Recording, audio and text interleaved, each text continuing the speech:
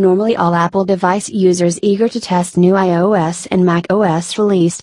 In this case, you can only install the upgrade iOS version using beta profile over the air.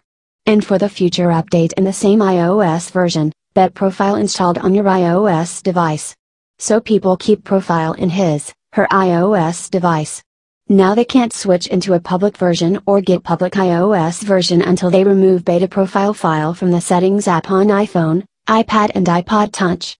Here in this video, I try to remove iOS 13 beta developer profile from my iOS device, and in the same way you can also manage other third-party app profiles in the same way. Open the settings app on iPhone, scroll to General and tap on Profile if it's installed.